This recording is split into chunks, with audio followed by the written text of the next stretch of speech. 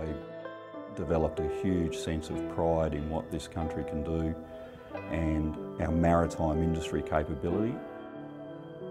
And I formed a view early on, I guess, in my Navy career that we should have an Indigenous shipbuilding capability. I never thought I'd actually be part of it. But serving in the Navy or leaving the Navy ultimately and wanting to do something a bit different and be involved in workplaces where you could make a difference. I remember when I started here, the common user facility was just a lump of concrete. Nothing really worked. It was the people and the team that brought all that together and made it work, but it was seeing everything come up around it.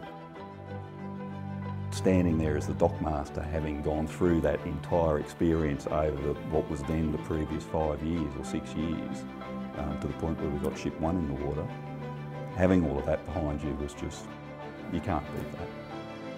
It never ceases to amaze me how people can come together to make things happen. When they are committed, when they believe in something, things just happen.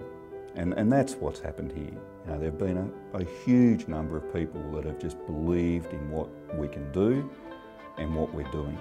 And that's why it's worked, and that's why we're going to be building ships and submarines here for the next 100 years. My name is Paul Bates and I'm the General Manager Operations for ANI, Australian Naval Infrastructure, at the Osborne Naval Shipyard in South Australia.